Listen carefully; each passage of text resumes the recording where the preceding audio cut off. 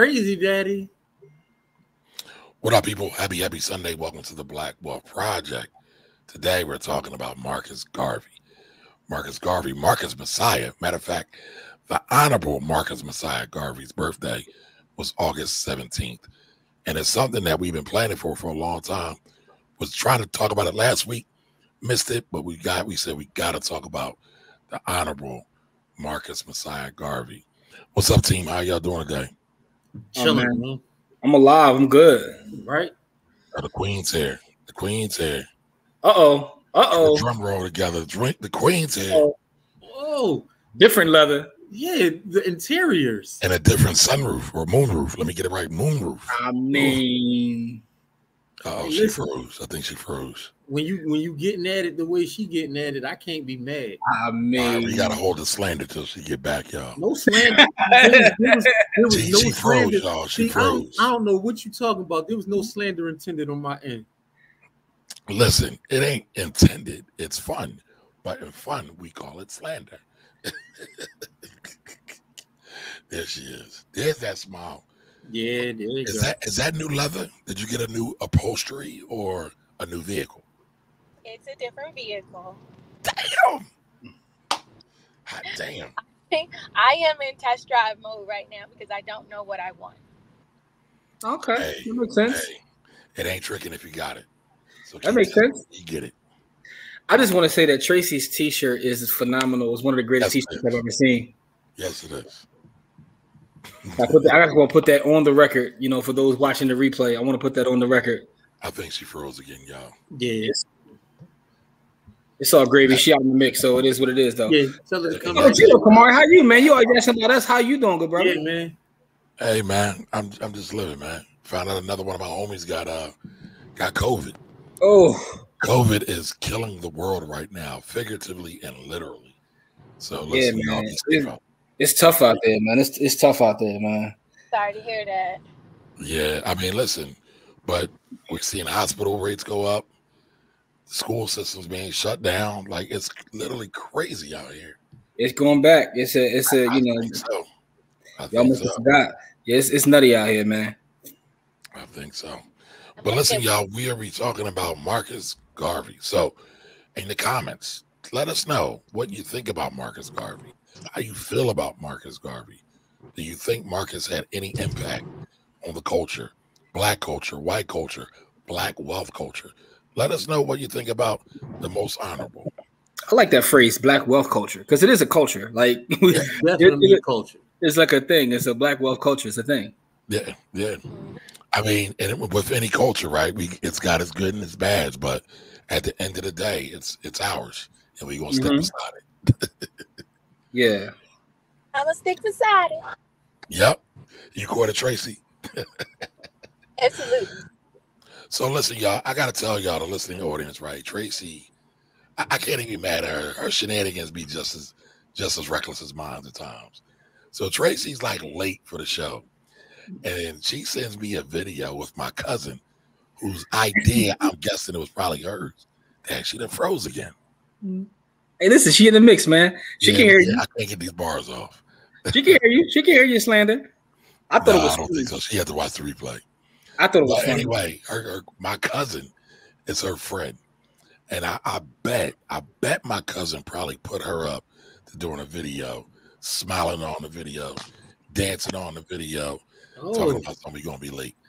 So Tracy, was that slanderous video you sent? That's my cousin's idea. Yes. I knew it. What'd I tell you? He did say that. He said that. He was like, that wasn't Tracy's idea. That was her idea. No, Tracy's not above it. She's not above it. But I knew what it was. I knew what it was. So what you're saying is, like, you know, that runs in the family. Y'all slander. Like I said, I would be mad at it because it's something I would have done. So exactly. You would have did the same. Even though I'm freezing, I hear everything. See, I told you. All right. Told you. So I won't call you bougie queen no more. Oh man. Listen, You didn't hear that, right? I'm actually not opposed to the term bougie. No, I play it though. I play it. All right, so people are starting to come into the room and fill up the pews. All right, so we're about to get at it. Before we get at it, our BOB of the week. Our BOB of the week is I don't have it prepped. Hey, Kamar, what's going on, good brother? You all right over there? It could be Black Star. It's been a rough day, y'all. No, man. We gotta honor our brother, man. That's right. That's right. Jose. Gotta honor our brother. Jose Canseco. Kamari done went and got the new sexy lighting, and now he can't figure out how to find the websites we need. Listen, I haven't even perfected this lighting yet, though. You got the blue lights behind you, like what I mean. You about to shoot some OnlyFans content. No, I can't do OnlyFans content no more. I want to do R-rated content. You're not allowing that no more. The bank said, no, you can't do that. Real quick, before we get into this, though, what do y'all think about that? Think about what? I'm sorry. OnlyFans. When you don't control the platforms or the way, you get to do what they tell you to do. I mean, it's just that simple. But it ain't really the platform. The platforms had no choice because allegedly it was the banks or the credit cards. Yeah, the payment. What's the name was like no, so it wasn't even them. This is where crypto comes into play. There's an actual site that's similar to OnlyFans that this is what they do. Really? And they've picked up traffic. Also, I noticed that the rapper Tyga, he done created a whole new platform where he's charging less percentage to do the same thing. So, I mean, put it like this: they're not going to be able to stop it. People are going to create that content and get that content one way or another. Man, that's the oldest profession in the world, and Absolutely. And on top of that, is like the second or third biggest business in the country. So I want to know what's going to happen to OnlyFans, the platform, though, because no matter if you take it off or not, that's what you're synonymous with. So I want to know what happens. I mean, they're gonna get murdered. I saw Tumblr make the same decision, and no one uses Tumblr anymore. Well, they're saying that they're trying to angle to get venture capital, so they can potentially go IPO at some point. Yeah, but IPO all they want, but without the creatives, the sex work creatives, or that's dead in the water. That you have no user base. You built your back, and that's another thing too, man. They built their back. They built their entire platform on the backs of those folks that create that kind of content, and it's kind of foul too. Like, you know what I mean? Like, okay, correct. None of us. I think start out as a platform for creatives where they could literally control the revenue that came in for their paintings or for a lot of their other poetry and platform ideas. It got pretty much exacerbated or perverted by the other forms of people who were using it, but it blew up because of it. But see, one thing is, those people are creatives too. Just because you use your body as a creative doesn't mean you're not a creative. I absolutely agree. And they're the reason why they're getting shut down when they were the reason why people even knew what OnlyFans were. Exactly. Absolutely. Right. Sex work is work, dog. So my thing is, there's a lesson in this, right? Don't turn your back on your audience. Yeah, they could have created a whole separate platform and did the same thing and still service those people, that audience. But it wasn't them. It was the payment processors. No, that's what they're saying. I don't believe I think that was cap. I think that's part cap. But even if it's not part cap, right? They could have figured out another way to still allow them to collect payment. What if payment processors? No, but payment processors are working on all these other porn sites as well. So cats are. A lot of the porn sites have gone to crypto. Yes, they have. I mean, the hub has allegedly. I'm not saying that I'm just talking about from what I've heard. Hey, listen, this is a judgment zone. This is a judgment zone. But all jokes aside, though, my thing is they could have figured out a way to still work with those folks if they wanted to. Right, that's my point. Because they built those audiences on that platform. Now they got to move an audience off a platform to a new platform. It's going to cost them hundreds of thousands of dollars. And think about it, some of them probably got like hundreds of videos uploaded. They got to move that somewhere else. But I mean, you know what? All right, so to take it a step further, right? This is about controlling your platform. Right. Even as we sit here and have this conversation, look, we don't control really the platforms that we put our content on. You know what I'm saying? So, and I think there's a lesson in that. Like when you have folks that support what you do, that you build a community with, you got to make sure you have a way to contact them outside of these platforms. Facts. Don Johnson checking in. Says he's trying to get that Tracy money when he grew up. Me too, Don. Me too. All right, but real quick, I got the link. It's up. My apologies in the delay. But wanted to salute and celebrate our brother Jose.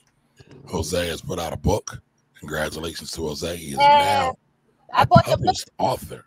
So kudos to Jose. Yeah, congratulations to Jose. Congratulations, Jose, man. It's called Reflections of Love, Lust. Oh, perfect segue with the OnlyFans, man. Couldn't have teed it up any better. The Reflections of Love, Lust, and Romance, musings and poetry. So listen, congratulations. So, and I'll be copying this today. Yeah, I got my copy, and Jose is actually the next guest on the By the Hood podcast, and he explains not only the book but his background, and it's a very great episode because he was very transparent about his shortcomings and working on himself, and even getting a chance to put this book out and what the book's about. So salute to Jose, man. He's doing amazing work, and he should be proud because when you put yourself out there, the book that thing could outlast you. You know what I mean? So absolutely. That's an amazing legacy. It's an amazing accomplishment. Shout out to intellectual property and being a part of Black wealth. Yes. Indeed. So salutes to you. Everybody go out and grab a copy of Jose's book. We got to support our own Jose's in the community. Jose is here every week. Yeah. I know a lot of y'all here every week too, but Jose's here every week. He's one of us. So yeah, we got to support our own. I got to get a physical copy. I got the what's the name copy? The digital. The Kindle. Copy. Yeah, I got the Kindle joint too. I'm gonna get the regular one. I'm gonna get Jose to sign it back on when I'm ready to come back outside again because I think I'm about to go back into hibernation with y'all folks, man. Listen, the way these COVID spikes are happening, the way that these school districts are rocking, I don't blame you, Jim. I might be right there with you. It's a lot. It's a whole lot happening. It's a whole lot happening. I mean, Mississippi is just about all the way shut down. Their school system. I mean, it's crazy right now. Yo, did y'all see 45 last night talking to his base and he told them to get the shot and they start booing him? I was like, you know what? That's interesting, right? Because they usually listen to their daddy. They was like, not even you, dog. Yeah, so I thought that was interesting. Yeah. But all right, let's get into it, y'all. Remember, we're talking about the Honorable Marcus Mosiah Garvey tonight. The Honorable Marcus Mosiah Garvey tonight. What do y'all think about Marcus? Was he on to something? And let me not just say his first name just all cavalier like that. Got to put some respect on the ancestor. What do you think about the Honorable Marcus Mosiah Garvey? Like, was he on to something? Was he too bombastic? I've seen some people say that. I've seen some people say that he didn't have great business acumen. But what I find really interesting when they say he doesn't have great business acumen is they never factor in the government's role in his quote unquote demise. Right. But before we get into a team, what do y'all feel about Marcus Garvey? Real sweet, short and sweet. All right. So I'll be very fast. That's what she said. But the thing is, to your point, right? When I think about Marcus Garvey and I think about even some of the things that didn't go the way he planned or what have you, I think that Marcus Garvey got to the point where he's an idea. It's this YouTube clip with Will Smith where he says, I don't want to be an icon. I want to be an idea. And I understood what he was saying. Like, the idea of me is more powerful and will be able to inspire others that come after me. And I think that's what Garvey is, regardless of his shortcomings. And he has major accomplishments. He left us with ideas that you see other organizations and other leaders pattern themselves after him. So he kind of laid the blueprint. And he's bigger than an icon. He reached that point, as Will Smith says, he's an idea. So to me, that's what I think of when I think of the Honorable Marcus Mosiah Garvey. Absolutely. What about you, Corey?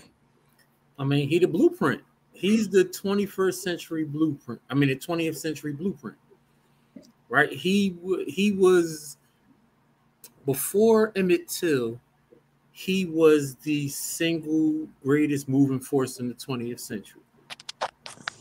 And he was, I mean, all of the leaders that came behind him were Garveyites. Yeah. All of them. And so a person who can inspire that many people, literally is the greatest. Like, people talk about the civil rights movement. people talk about all these other movements. His movement was the greatest movement of the 20th century for Black people, period. And it's hands down, and it's not even close, because he inspired all of the people who created those other movements. And so you gotta put the mantle where, you know, you gotta put the crown on the king. That's what Nipsey say, the greatest act is to inspire, right? Yep. What about you, Tracy? What do you think? How do you feel? I agree. I feel the same way. I feel like he definitely was the rubric to help inspire the brains and the hearts and the ideas of those that came behind him, and plant the seeds for them to execute them probably in a more efficient way, and possibly a little bit more of a clear and concise way without some of his complications. Even though he was a complicated man, he definitely was an idea man. Gotcha. Hey, Kamari, what Corey said something you ain't like, man? You try to throw my brother off the listen, I'm still not. My apologies, Corey. I'm still getting used to it. Shut up. I don't have my mouse the way I need to have it. I see, bro. You like discombobulated. You discombobulated tonight, man.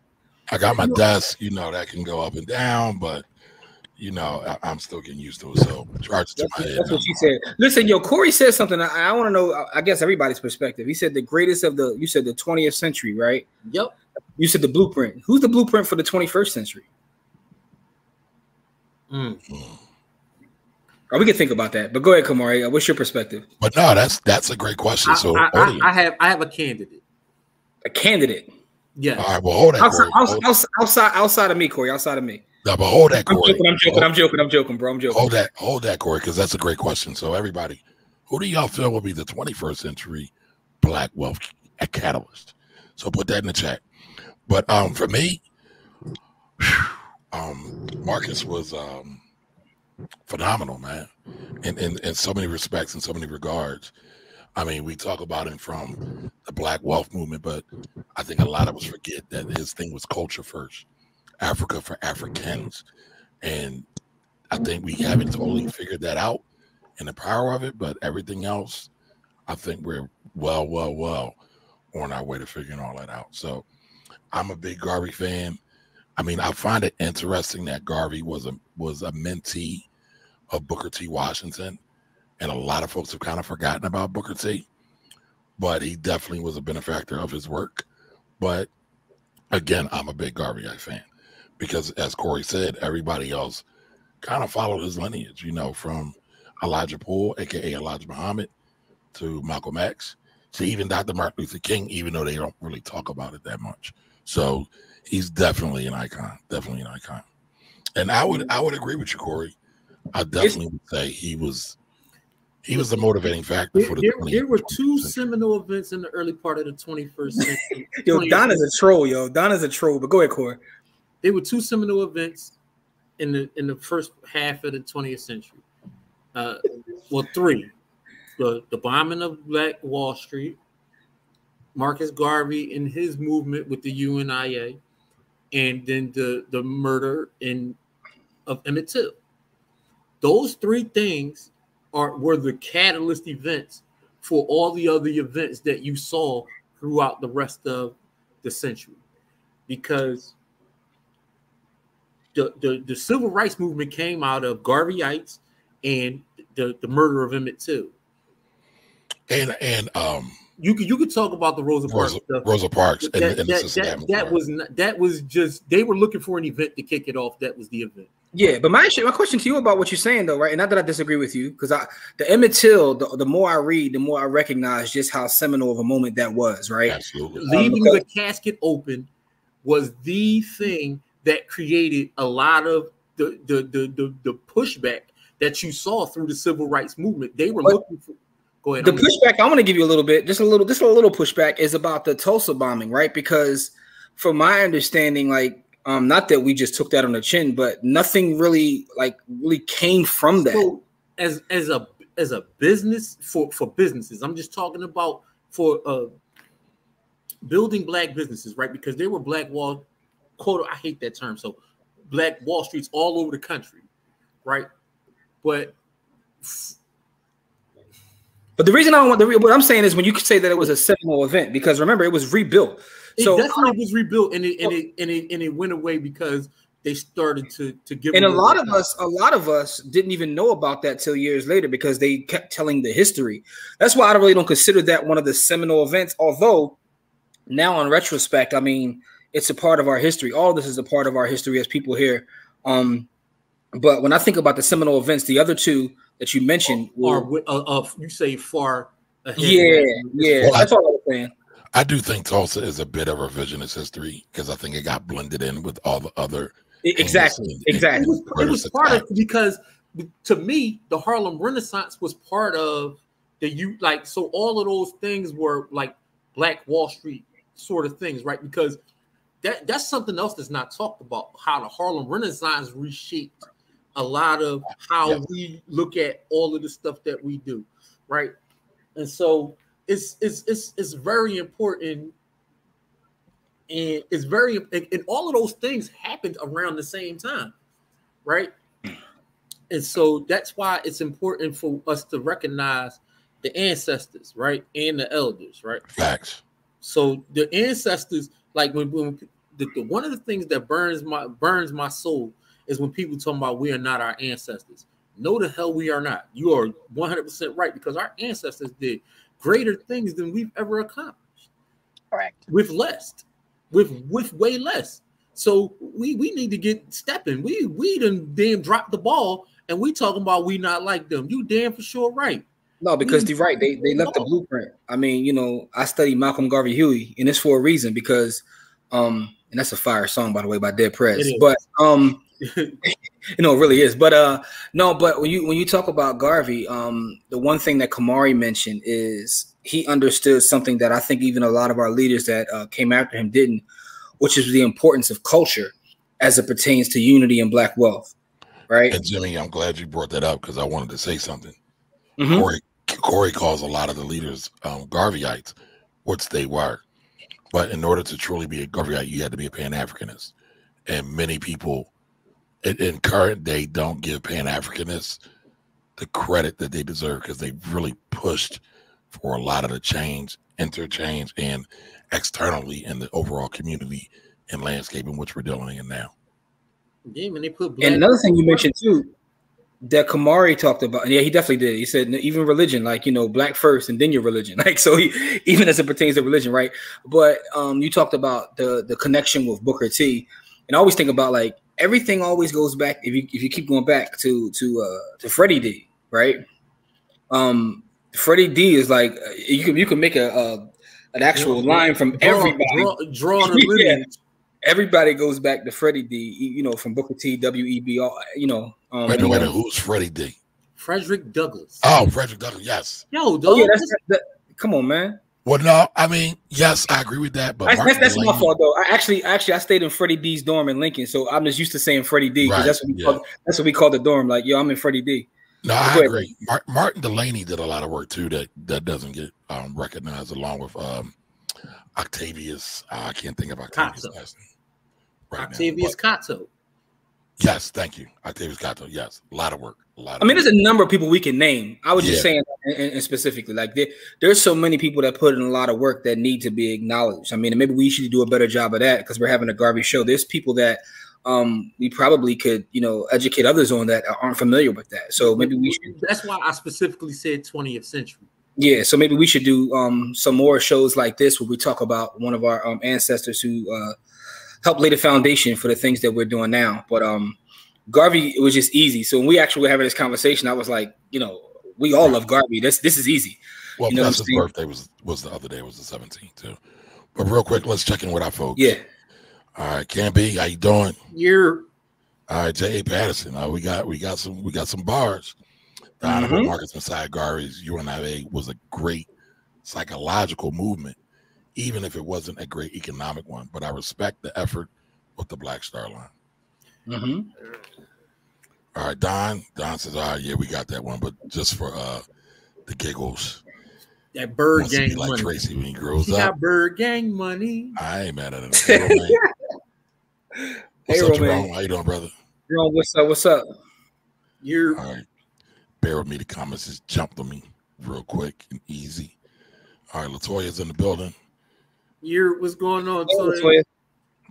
All right, so Don says the honorable Marcus Mosiah Garvey gave us one of the greatest examples of what is possible with when we unify.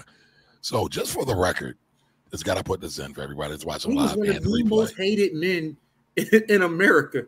Yeah, but the UNIA to this day is still the largest black movement anywhere in the world. They had chapters in the United States and the Caribbean, and I believe they have some in England as well as the continent.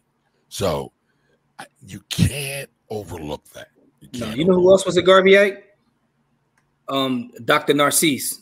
But we can keep going. You know, I knew you was going to bring that up. Actually, I wanted to try to find some quotes, but I couldn't. Man, listen. All right, Molly, what's up, Molly? He says crypto insurrecting reroute. Oh yeah, for sure. It's coming. No pun intended. Listen, a lot of times the cast there, along with some other folks, thinks I think I'm a crypto hater. I'm not. You are. I'm not. I'm really not. It's by any means necessary, right? When Malcolm X said that, he didn't just mean violence. He really meant it's necessary. So if crypto is a viable route, listen, man, we should take it. This is what has to be done. Make way. Because here go ahead. I'm sorry. Right? Willard's in the building. Up, you mighty race. It's historian. Shoot. For you can accomplish what you will. This Garvey quote I will recite to my children as I wake them up for grade school. Just those few words speak volumes of the honorable Marcus Garvey. Economic impact on the culture. Yes. He pushed for the pride of self, RBG or red, black, and green. That's needed to rise and get it done. That's what I'm saying. Up, you mighty race. Yeah. Now, if I can say that with the Dr. Narcisse cadence and tone, that would be thanks. Y'all just Dr. Narcisse is a legend, man. Listen, for the record, damn, what's his name? What's Dr. Narcisse's real name? What's his name? Carlo, one of the greatest black actors ever. Yes. I wanted to say that, but damn, his Carlos name escapes me right now. Something. I can't remember. Jeffrey Wright. No, There it is. That's Jeffrey Wright. Jeffrey Wright plays Dr. Narcisse. I was thinking about Giancarlo because Giancarlo is also amazing, by the way. Yeah, right. Giancarlo is definitely amazing. But real quick, those two are like very high on the list. Like they're amazing. Giancarlo, he get busy, man. So does Jeffrey Wright. Jeffrey Wright is sick with it too. So but I gotta say this, right? I need y'all to go check out Jeffrey Wright's body of work. Since we're talking about Garvey, what he embodied in Boardwalk Empire was straight from the Garvey book, the corrupted side of the Garvey book. And we'll get, as Corey always says, people will be people. And so that what they depicted was true in certain instances. But what he did and just delivering that, I think was nothing short of miraculous. He's an amazing actor. All right, so Don Johnson says overall it's just a way to control women making money. Facts. Wait a minute, what are we talking about? He's talking about OnlyFans. Oh. But there's dudes making money on OnlyFans too, though. No, but man. I got you. It's the vast majority of those. It is. It's women. They get in the bag on that, some of them. Mm-hmm. Latoya says, yep, I don't even understand the IPO push anymore. Listen, the markets are flush with cash, so everybody's trying to get at it. Their cash flow is so great right now, they shouldn't really be worried about the IPO. To your point, Latoya. Yeah, that's why they trying to blame MasterCard. Facts. Sidebar: I'm still shocked by everyone who pays for the P-ORN in any way, shape, or form. Why are you shocked by that, Latoya? I'm not. It's funny. A lot of it is free. Yeah, gang of it is free. Yeah. Yeah, but I mean, if you want to pay your favorite content creator, then you know. Right. Yeah, you put money on their books. Correct. Pretty much. All right. Karan's in the building. What's up, sir? Karan, man. How you, bro? How you feeling? All right. No, Molly, don't say that, bro. No. Don't say that. I got a trip coming up. Don't say that. They've been talking about it. Don't say that. Don't say that. I mean, you want me to lie to you? I don't want to do that. No, I mean, I'm staying on the resort. Like I'm staying in Sandals, so as long as I can go to my resort, I don't have to like be in the streets. Like I could chill. Well, they still got a curfew, I think, though, right? So you ain't worried about that because you're in the resort. I'm on a private beach, bro. Yeah, I know. I know What about that. about Rick's? You still got to get to Rick's. Yeah. All right. Latoya says, "Yep, I saw the clip. They support the racism, nothing more from 45. That was my take." All right.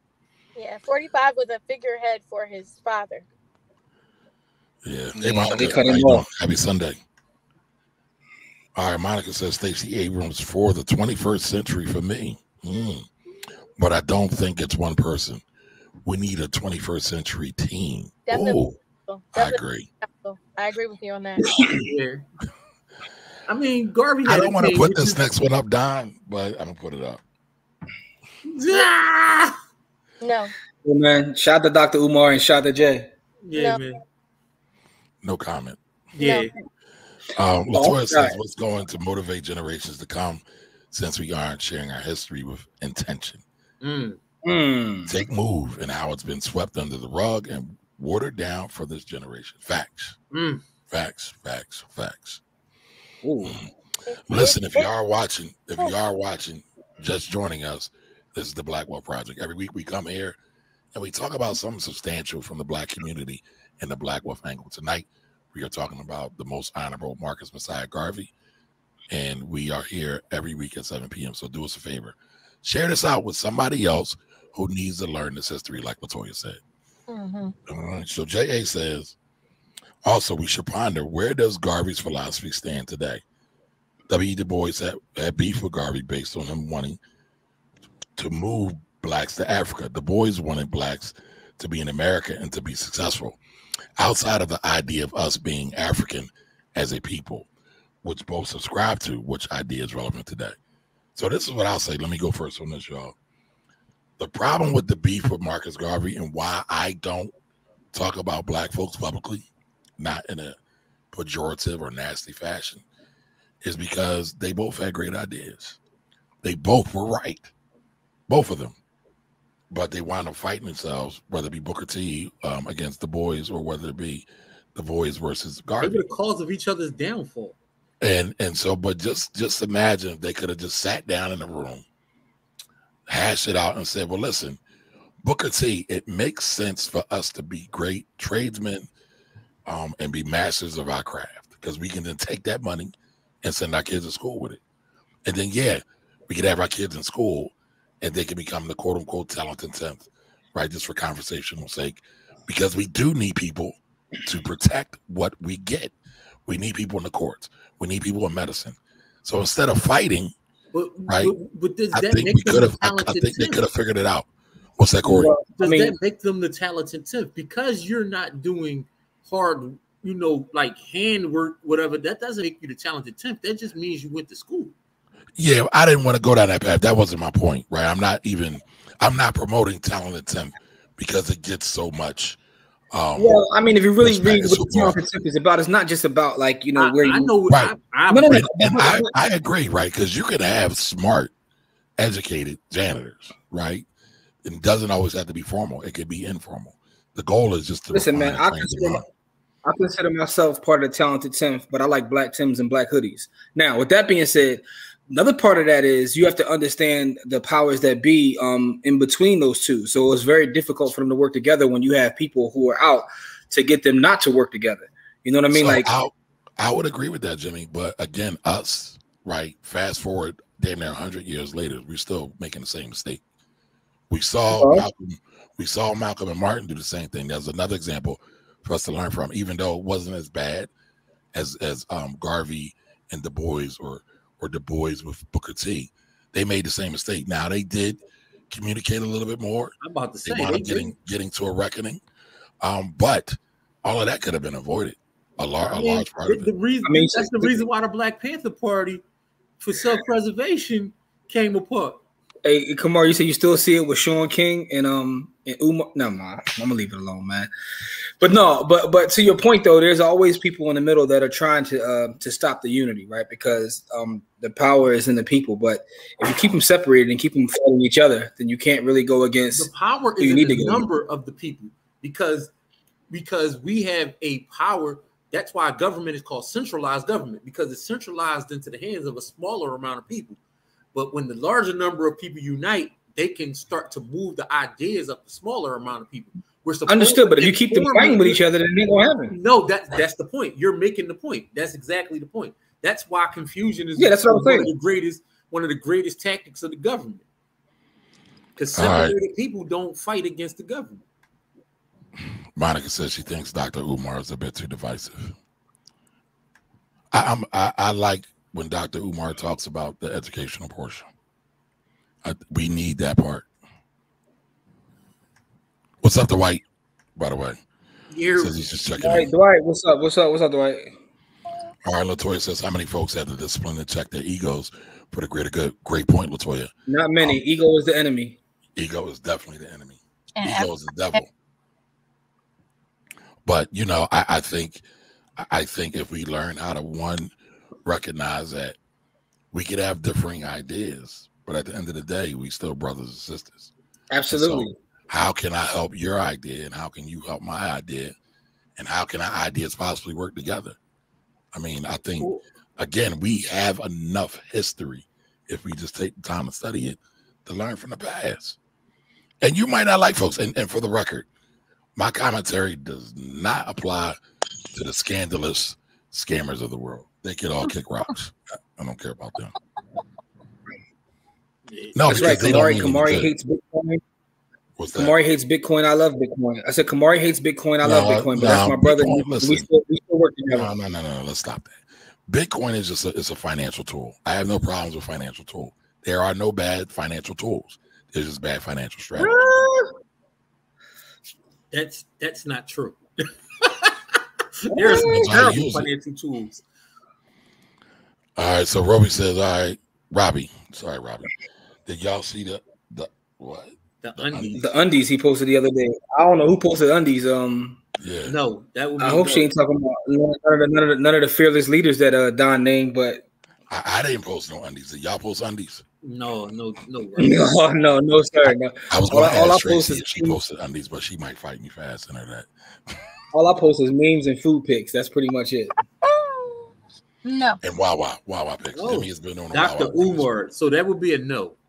We didn't see the Dr. Umar's undie pics, but why is he posting undie pics though? Like I don't. Yeah. I don't know. Yeah, I don't follow him that close. I missed that, but now I know what to avoid. I don't know. I don't know about that though. So anybody got me? So Corey, who is your 21st century? You said you had an idea of someone you were thinking about nominating. Master P. Because my thing is he works with black people, not exclusively, but he tries to build black people and he will sell to anybody. That's the idea. And so if that's the idea, I'm with P. I'm with Master P as a starting place. Not to say, like you said, not one person, but if we're gonna build that team, I want him on. And I was gonna say, like, so I see it, Jimmy. I see it. I know exactly what you're laughing at.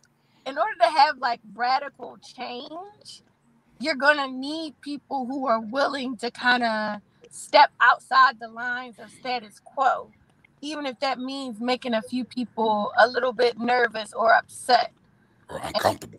Yeah, definitely uncomfortable. I don't think they should be the leaders, but I do think they should be on the council. Yeah. Well, I'll say this: a lot of people think King was the leader of civil rights. He was. And in some respects, he was, but there was a gay guy who had a whole lot of sway, and that called Bayard Rustin. And we oftentimes forget about Bayard Rustin. Bayard. That's what I said. Bayard Rustin. I said Bayard. You said Bayard. Oh, I thought I said Bayard. But a lot of times he gets lost and forgotten because he was gay. But his contribution was just as important as any straight or gay man. He had a great talk about the women that he was in Christ movement. Are we going to do that? He wasn't organized. His strong suit. His strong suit was strategy. Mm-hmm. And which is just as important as organizing. No, definitely always. Yeah, one without the other. Yeah, but I'm just saying, like, I wouldn't consider him the leader. I don't think there is a leader. It shouldn't be. I would consider Dr. King the face. Yeah. How about that? Face. Agreed. All right. Why isn't P getting his flowers? I think P gets his flowers. He does. I do too. Don Johnson says the Honorable Minister Farrakhan. I love the minister. Love the minister, but the minister is like 85. Still looking younger than a 30-year-old, but he's 85. Definitely in the past. No diss. No diss. We need new blood. It's not even about new blood, right? Because he talks about it, right? We got to have the youth come up to that point, but he's also 85. So how much longer will he be around to even be in the 21st century? And I don't want to speak. Well, first, I feel already like a dub in. We already a listen. dub. I feel like the problem is we still are looking for a leadership and not following ideas, culture, right? We're looking for one. So we're looking for the one, the Messiah. Yeah, we need yeah, and that's not what it really is about. It's about it's about culture and ideas and principles. Yep.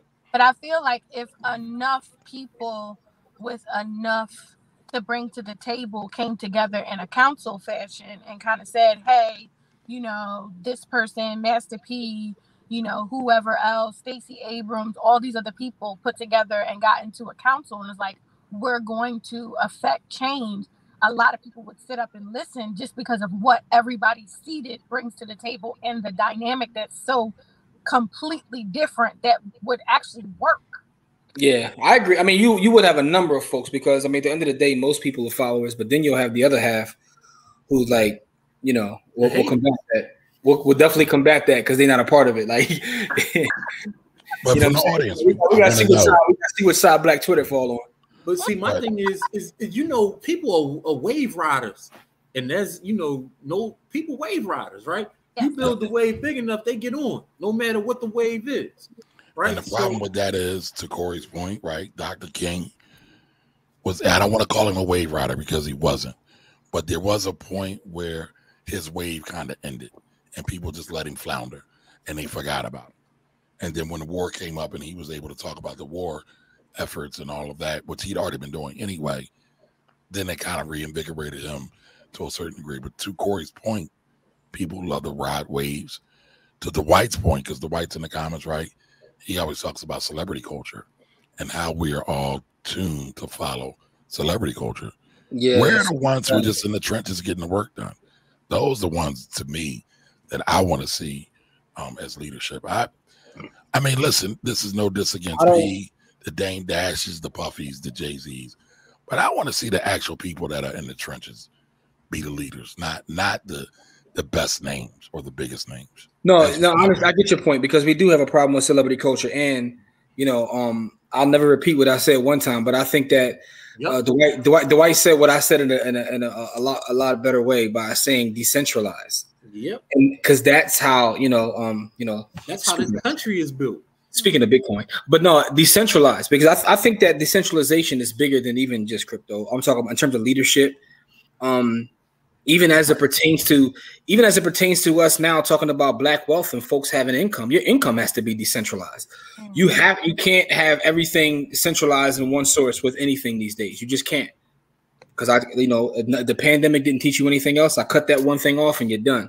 Same with leadership. The same with your income. The same with your money. All of it. Everything decentralized. But there's levels to it, right? So you can't just like, and Jimmy, I know what you're saying, and I don't disagree. What I'll say though about the money and multiple streams of income is that there's a lot of people out here making 10 grand a year saying I want multiple streams of income, but it's context to everything. I'm not speaking to them specifically. No, I got you. But I just wanted to make that point because a lot of people are like, well, I'm gonna have a job as a graphic designer, and then I'm going to go sell Amway. No, just the Amway, but a lot of times we're not finding that. That was a lot of Amway shade right there. No shade, no shade. Shadiness. That was one of the biggest. You was about big businesses in the 20th century. All right, Monica says Bayard. All right, so yes, I was saying it wrong. Bayard Rustin is called a great organizer, but they definitely downplayed his role because he was openly gay. Yep. They played him out. Now, Karan, who's David Gross? Does anybody know who David Gross is? He's a real estate developer on the West Coast. But you missed the I maybe did get to it. I saw Karan say Killer Mike. Oh no, I didn't see that. I'm here for Killer Mike. Yeah. I'm not on some levels. I think Killer Mike can be like the next. If you gonna go that route, then you got to go David Banner. I was gonna say that David Banner. I'm sorry, I couldn't remember his name, but yeah, I like David Banner as well. But I don't think that's not his government. But you know, he's not going to be as digestible to the masses as some. All right, Dwight says decentralized leadership has to be the way forward. Facts.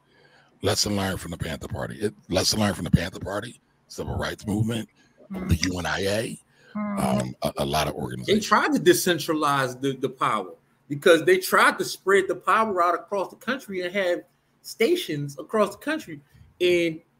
But everything still came out of Oakland, though. The mass directive still came out of Oakland. I mean, that's the way our country is built. All right, so More People's Campaign brought him back. Right. Yes. So you gonna skip over Richard's other comment earlier? The Bitcoin comment. I didn't skip over it. I saw it.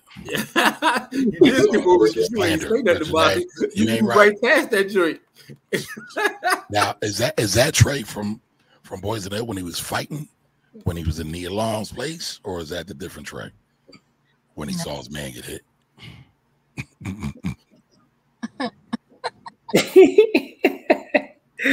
Y'all caught that.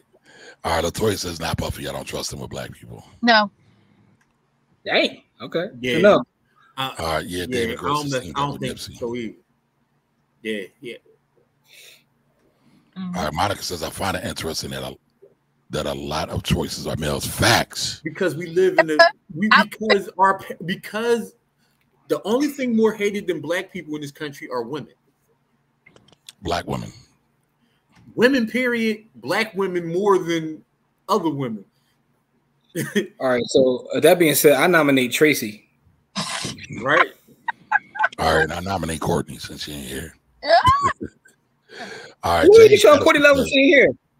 I gotta tell her this. Kamari, you love every time she don't show up, you show her love. I noticed that too. Yep. You only say good stuff about her when she's not here. Right. Only when she's not here. I can't tell her to her face and it'll go to her head. You know. Can't ever. Okay. Got you. That makes sense. All right. Jay Patterson says, as far as a single person, I'm not sure who we have one right now, if we have one right now. But someone to look out for is King Randall. He is of the X for Boys school. He actually is going to communities teaching and showing love skills to young boys. He is militant, can start a movement. Hey, okay. I gotta look him up. I'm not familiar with right, not familiar with his body of work. That sounds amazing though. The white taking shots at me. Call me Camaro. That's what the bleach color folks be calling me.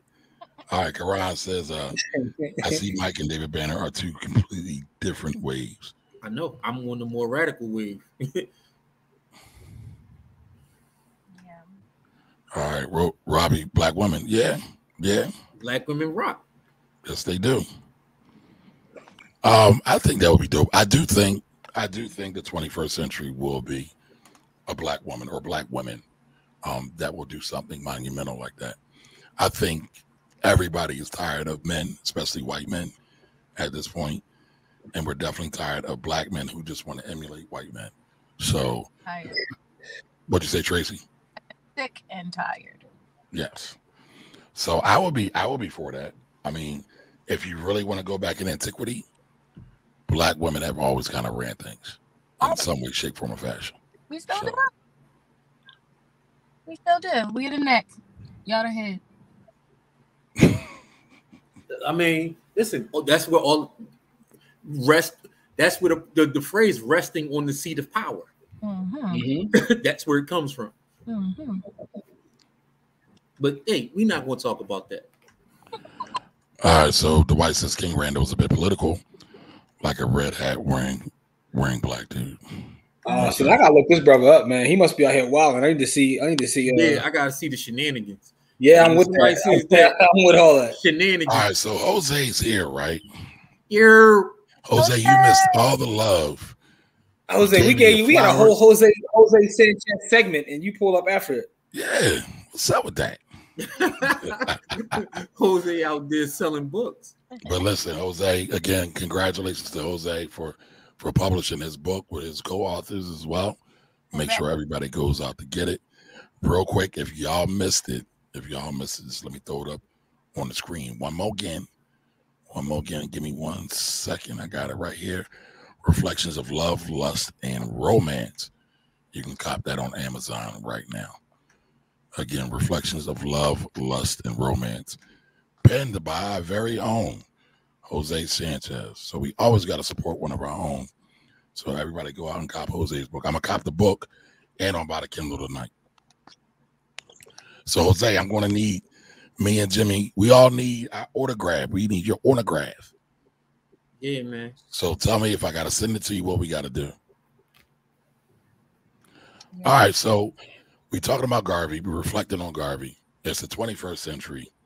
What can we take from Garvey's teachings and lessons and apply in the 21st century?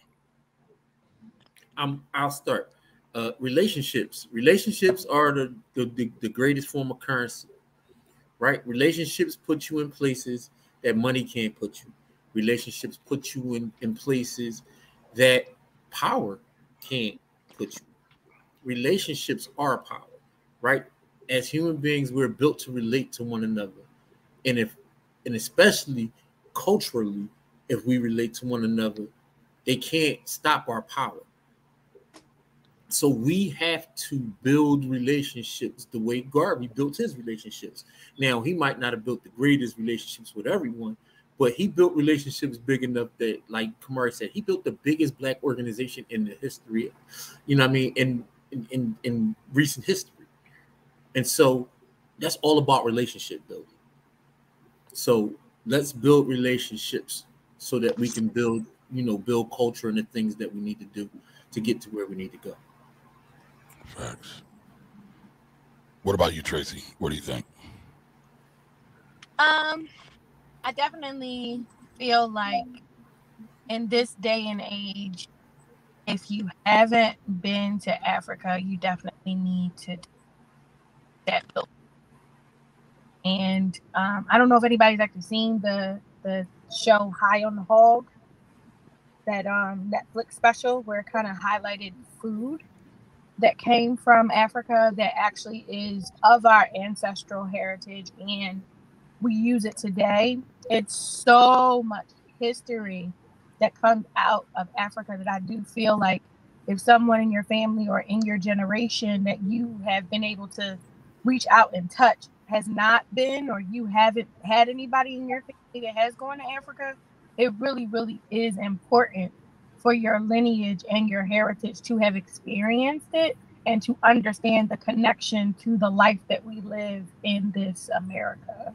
So I will definitely say his main teaching of that, I still believe in that. I still understand that. And I still think it's necessary even in 2021. Right. Shout out to High on the Hog. They just got renewed for another season. So yes, they did. We gotta review that, y'all. Did y'all watch it? We talked about it on here. Yeah, we all watched it. Yeah. Okay. Good. Okay. Yeah, had me over there crying over yams. Damn. Okay, I got to respond to the comment that Robin put in the comments. Wrote. So Robbie, yeah. So some friends. Yeah, I'll be on that all the time. But I think so. Not to speak for you, Corey, but to speak for you because we kind of on the same wave, right? It's not that we don't want new friends, but we got plenty of friends. And so the friends that we do acquire, let's say now going forward, I think we want them to be genuine. I don't think we're afraid of friendship. Yeah, I'm not. We probably learned over these. I'm never on that tip. I'm never going to a relationship looking for friendship. Right. So I'm not stuck on the friendship part of it, right? Because my goal is not to be friends. My goal is to help you to get to whether we're friends or not. So friendship isn't a prerequisite for me to help people. Right. So I'm not looking for new friends all the time.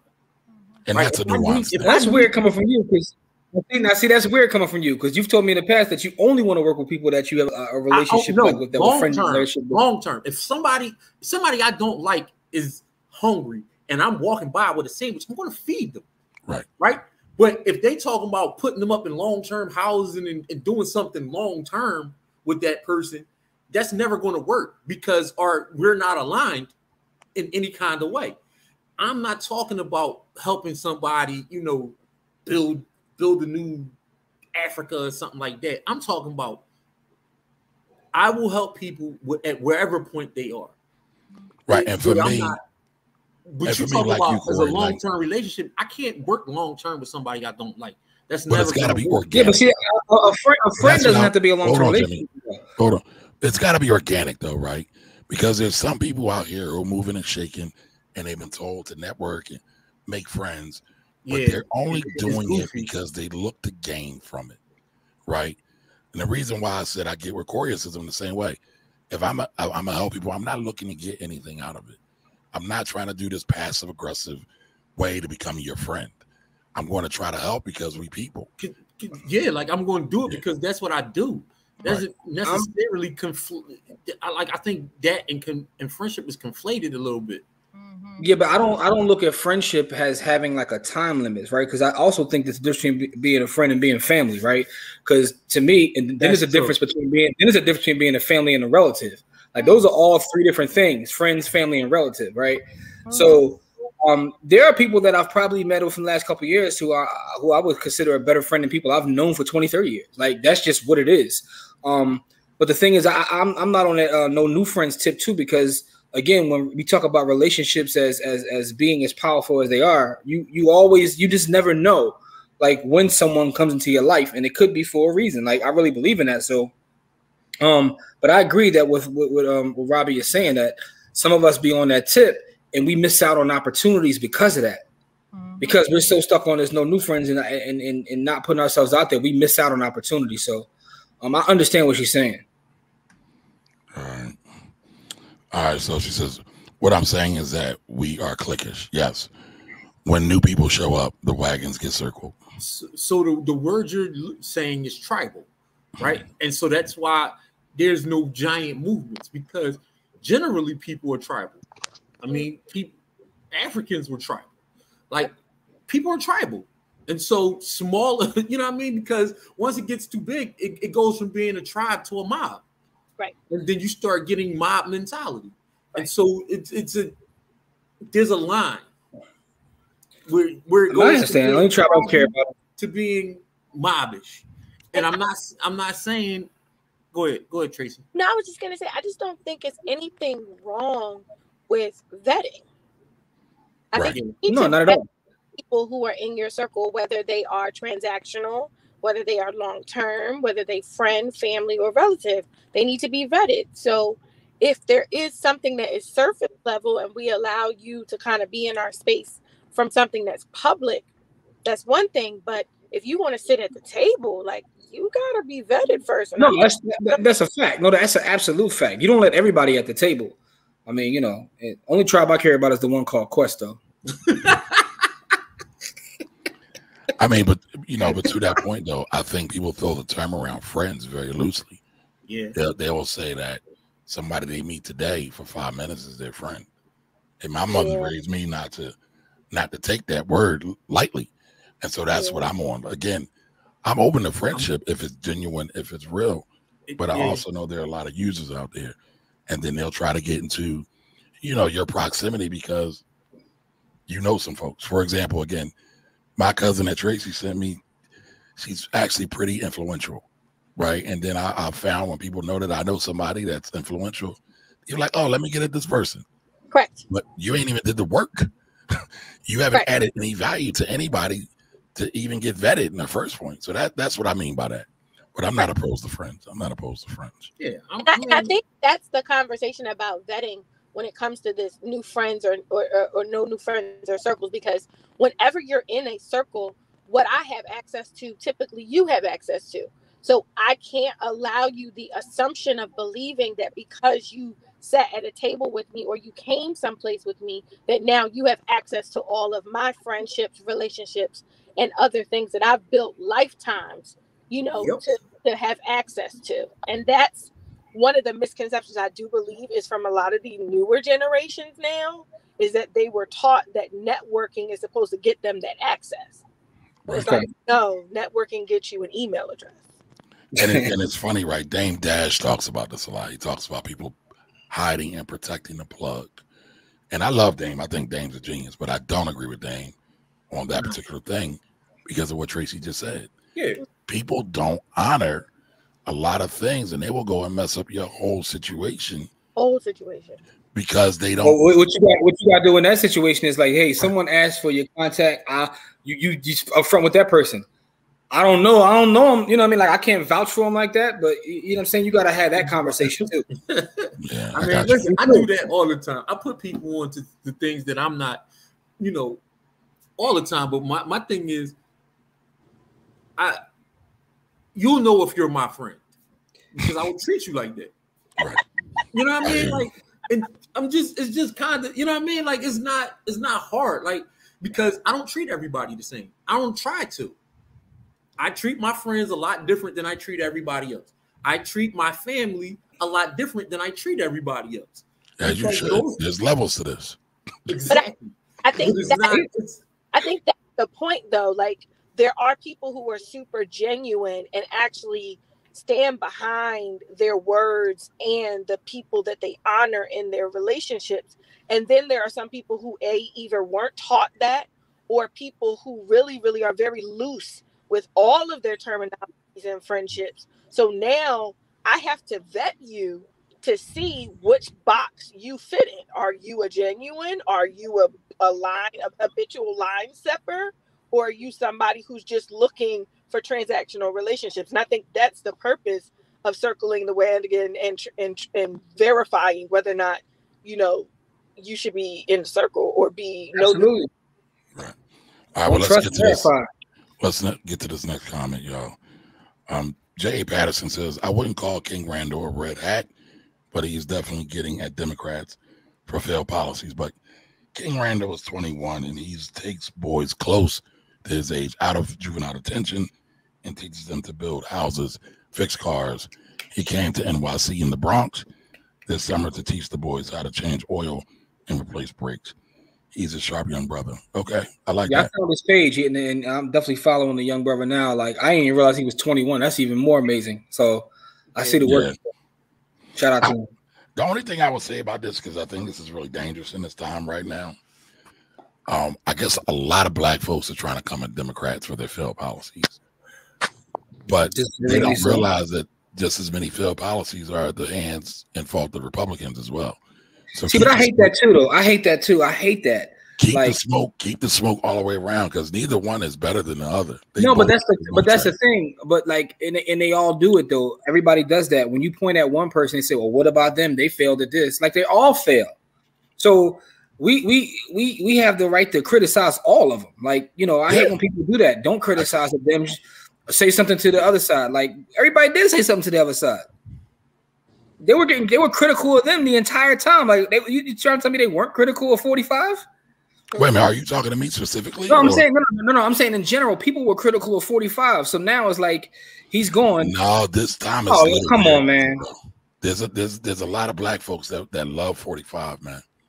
I ain't gonna say no names, but what they do is they mix a little bit of facts with a whole lot of lies, and a lot of people have not done the history, and so they don't know any better. Listen, in my experience. Wait a minute. I'm be quite frank. My son is one of them, so it drives me crazy that they'll start talking about what has Biden done. Yada yada yada. In my experience, we never hold. Let me finish. They're all trash, but we got to learn how to look through a critical and discerning lens on everybody.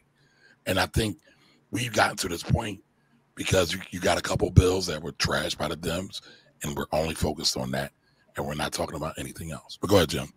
My point is, in my experience, we never hold the Democrats accountable for anything. And in my experience, Our vote is taken for granted. In my experience, we've made a lot of mistakes with just jumping into bed with them. And that's not to say that the other side, but the thing is, I can be critical of them, and it doesn't mean that I'm talking great about the other side. They are all trash. And I should be able to be critical of them without you bringing up the other side. You bring up the other side is irrelevant to the fact that their policies are failing our people. I'm just talking about one side. They're all trash. If we're going to go down that route, you can't just say get off the Democratic plantation and say let's go to Republican plantation, because that's what's happening. They're saying let's get off the Democratic plantation and become Republicans. That ain't the answer, fam. That ain't the answer, because again, they're both trash. I mean, I haven't seen it. I guess we like okay. We're seeing different things. I'm not seeing anybody say let's go down that side. I'm just seeing that's what I see. So I guess I'm not seeing that. I'm just seeing people that want to hold them accountable, and every time they try to hold them accountable, it's like, well, that's really a republic. It's like, who cares? Like, forget them right now. Forget them. Let's talk about Jim Crow Joe and what he's doing. All right, so let's go to what Don's talking about. So Don said at the Breakfast Club interview, I've been off Dame mindset. What he was saying was foolish. I don't want to go down that. I get the sentiment of what he was saying. The delivery was trash. I think to me, I get the sentiment. To me, what was most powerful about that Breakfast Club interview is you can see the change in the folks he were talking to, the hosts up there. You can see the change in them and their business ever since then. Yep. Look at some of the things they're doing in terms of them bossing up. So they heard him loud and clear. Like a lot of people don't even talk about that. You know what I mean? Like, they didn't give up their day job, but he was right. He was right. Yeah, they went and bossed up, but they went and built them side hustles and built them up into tremendous businesses. That happened all post Dame Dash. I get your point though, Don. Everything he's saying, like, you know, and it's really what Kamari's saying. Is the delivery was crazy, but his message was heard by a lot of folks. And sometimes you gotta push people over the line to see that they have been sitting doing nothing close to the line. Yeah, like they ain't been doing a damn thing. Correct. And it's kind of what you said earlier, Tracy. You need people like that. Like they may not have to be at the forefront, but you need people to like be rabble rousers, as the old folks call them. Yep, I tell people all the time. I'm here for the young folks out here pushing the line, acting a fool, ready to just go to toe for what they want, because we need that energy. It just has honed by wisdom and strategy and resources. But I'm here for it. Yep, let's get it. All right, everybody say what's up to Alvin. How you doing, Alvin? What's up, bro? How you been, fam? Well, Toya says nothing works for black people in this country, so shrugs. Yeah. Jose says nothing works in part because we don't work with one another to our own collective benefit. I agree with that, Jose, 1,000%. Both things can be true at the same time. Mm-hmm. Richard says he came back on the show and Charlamagne told him he was right. Good. I didn't see that, but I mean, he said, Dame has said that what was said and the way it was carried wasn't what he really meant. He wasn't trying to say that the working man is bad or anything like that. He was just, like Tracy said, trying to give folks the push and the battery to say, yo, let's go. Let's get it going. The cold hard reality of what he was saying got through to a lot of people. Like, you're not a boss unless you employing other people. You're not a boss unless the people around you eat. And you're not, like, he really was putting it on them. Like, that interview was a seminal moment in Black wealth. Right. Definitely. You joking, but you are not lying. I'm dead serious. I'm dead ass serious. But I get Don's point though. A lot of stuff he was saying just didn't like literally make sense, right? But it's the energy. It's the energy, and I think that the folks that he was trying to talk to, he talked to them. Mm-hmm. Facts. Complacency is a real issue in pushing forward in wealth, and you need those disruptors to literally push you over that line to see just how much you're not doing, and that's what he did. He pushed them. Facts. Now, was there anything else? Is kind of going back to Garvey. Was there anything else that Garvey was pushing for that you all would say we should keep going with now or recreate now in the 21st century? RBG flag. We got to fly that. Now, some folks like the other flags, right? They want the Black American flag or the Jamaican flag. Which flag you want to do, Jimmy? Honestly, to be completely transparent with you, I wasn't aware of that Black American flag till like 2 weeks ago and it went viral online. Like I had no idea. I didn't know it was there. Yeah. And I still don't kind of understand it though with the sword though. Like, you know, I mean, I don't know what that really means, but I mean, I'm RBG though. All right. Yeah, that's what I grew up on. Right. On that All right. RBG. All right. Well, the red, the black, and the green. It's the key. Now, Jimmy, you just let me down, man. You just let me down. This is like you didn't say the best part of that. Oh, then. Well, because I don't know if that's going to get us canceled in 2021. Oh, you know, and not right. 1988. Is that a bad word now? Yes. It might be. I'm not sure, so I left it alone. Oh man, I'm so confused. On a platform like this, yes, we don't want it. I'm just chilling, man. I am so. That was self-censoring. Yes. All right, Monica says be conscious about where we spend our dollars, right? Yep. Yeah, and be more conscious about the way we raise our daughters. But go ahead. All right, Jose says, got the lines tonight. He got the bars. Jose says Denzel Washington said that complacency is the biggest detriment than failure. It is. It's a bigger determinant to progress than failure, and that has stuck with me. He's a fact. He's right. The truth is that hunger that sits right in your gut that says, "I need more. I want more." If it's not there, I deserve more. I'm worthy of being failure. Failure is not. The thing about failure is that it's not the end, right? If you get another day, then failure is just another chance. And that is just a data point. Failure is just a data point, right? Like I can't do that. That's a t-shirt. Yes. Yeah, failure is just a data point. Yo, I'm stealing that. I'm stealing that. Is that your bar? Because I'm about to steal it. I'm 100% my bar. Because that's what I tell kids. That's my bar that I tell kids. Oh man, I'm stealing that bar. I'm about to tweet that out right now. Like that's a bar. Do it. But that's what I tell kids, because especially when they got lives so long, failure is just it's just a data point. That's all it is because all you're doing is taking the data to tell you what not to do. Correct. Listen, that's it. My little league coach used to tell me, I used to complain about stuff. He said, "Well, did you die?" And I got what he was saying, but then I think in retrospect, I was like 8 years old. He probably shouldn't have been saying that, but you know. So, shout out to Mr. Anderson from Up Mallory, man. I still remember that to this day. Now Don has a point. Don, I think he was, but what do you say to that, Jimmy? Wasn't DJ Envy? No, he wasn't though, Don. He wasn't. He talked about it when he's back up there. He wasn't. No, he wasn't. He didn't. He was looking into it. He had just met the boy. He really wasn't. Right. Envy didn't have anything that he has now. He got motivated by it. Yeah. He definitely. Okay. All right, Monica says it's hard to appreciate success if you haven't failed. Facts. I don't believe you can actually call yourself a success if you haven't experienced any failure. Like, don't talk to me about what you've gained in a real estate sense if you haven't been through a crash or a market correction. Like, I can't. Man, listen, all I talk about is my mistakes in real estate. That's all I talk about. I don't even talk about the success stories. All I talk about is how I effed up. Listen, they stepping stones and they are definitely war scars. Hey Corey, hey Corey, I'm letting you know, don't say that online tonight, man, because I'm still on your. I'm gonna quote you, but let me say that for the morning. That's my morning tweet, man. Let me get my morning tweet off. Yes, sir. Thank you. Well, I think the Black Ball Project will tweet it first. Come on, man.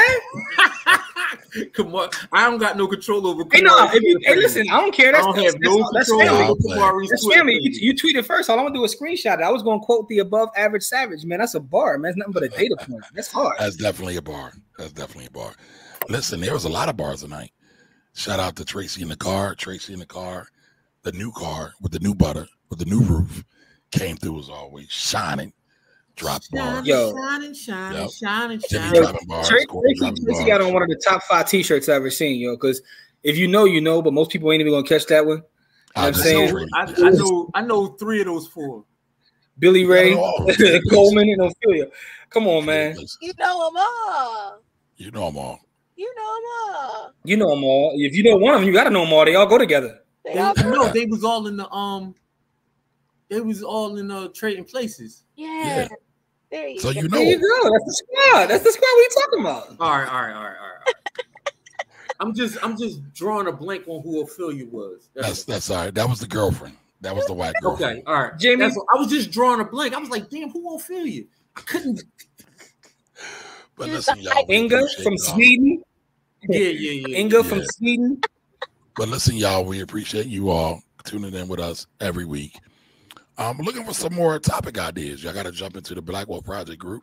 Let us know what y'all think we should be talking about, what we should be examining. So if you are not a member of the Blackwell group, go on over to Facebook, search the Blackwell Project. Come on in the group, have a good time with us, and spark up a conversation on what new topics we should get at. But again, appreciate you all. Super grateful that you're here with us every week. And as always, next Sunday, 7 p.m., we'll be back with the Blackwell Project. Have a great weekend, everybody. Bye-bye. Bye.